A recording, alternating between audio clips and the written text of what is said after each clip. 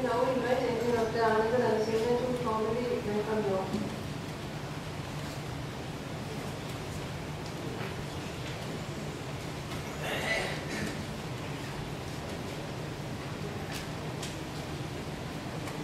Good evening, ladies and gentlemen, past presidents, council members, Engineer Mangalayappa, who is the speaker today, family members of late Engineer Professor R.H. Paul, distinguished invitees, fellow engineers, ladies and gentlemen.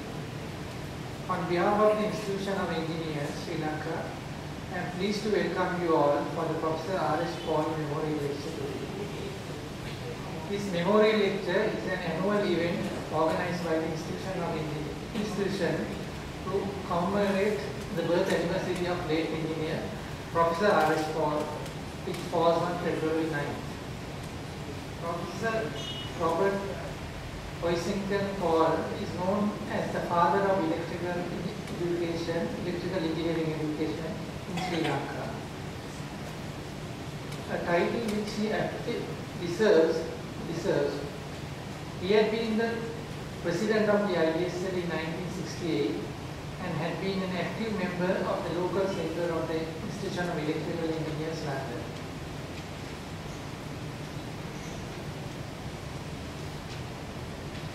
He had been a very keen member of both these professional bodies until his demise on 3rd July 1978.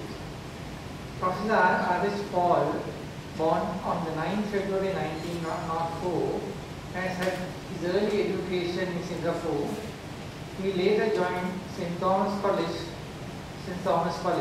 Professor Paul had successfully completed his university studies through a scholarship at the University of College in Colombo, which later became the University of Ceylon, from where he had graduated with a BSc General degree of the University of London with first class honours. He had been only 20 years old at that time. In 1924, he had won a government scholarship to study at the University of Cambridge, from where he has obtained a first class in mechanical science course. He returned to Sri Lanka in 1930. He had worked in UK as a graduate apprentice at the Metropolitan Vipers. After his return to the country, he had joined the then Ceylon Technical College as a lecturer. In 1940, when the Ceylon Technical College commenced conducting courses for external engineering degree of the University of London, Professor Paul had been appointed as a professor. He was the first to become professor in electrical engineering in Sri Lanka. It was he who was instrumental in setting up the teaching and laboratory facilities at the Technical College that met the high standards stipulated by the University of London.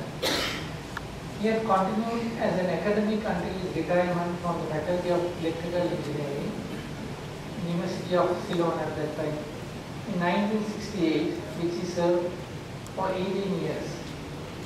Since its inception, we have been fortunate to have a very distinguished speakers delivering this memorial lecture, and today we are indeed honored to have as our speaker Engineer Mangalayappa, a senior member of our institution.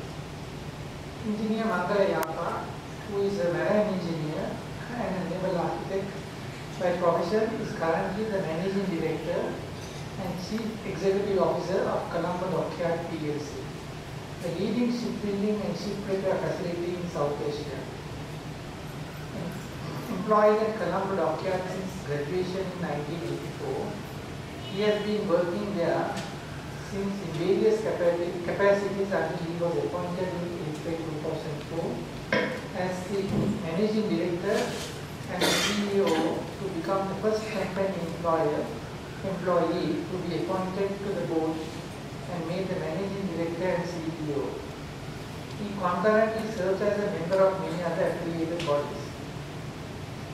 Engineer Yappa, who holds a MSc Honours in Engineering specializing in shipbuilding from the Astrakhan State Technical University of the former Soviet Union, an MBA from Postgraduate Institute of Management, University of Speech.avi, is a fellow of the Institution of Engineers, Sri Lanka, and a founder fellow of the Chartered Professional Managers. Presently, he is reading for the PhD at Postgraduate Institute of Management, the PIA. He received the prestigious Platinum Honours Achievers Award conferred by the PIA alumni in 2010 in recognition of his professional excellence in management.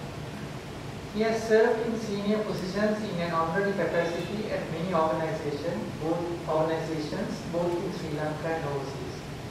He is a Rotarian, a past president of the Rotary Club of the Colombo Port, and Port Harris Fellow.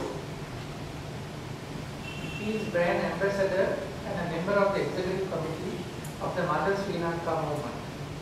His academic interests are in areas of professional behavior, productivity, innovative approaches in management, and managing change and organization transformation. He spends time sharing his experience among the universities, vocational training institutes, and the industry, and takes an active part in the growth and development in the shipping industry from a regional perspective. I believe that had Professor Paul been living today, he would have been one of the happiest persons to be seated in the audience and listen to today's lecture on engineering education and practice, issues and challenges.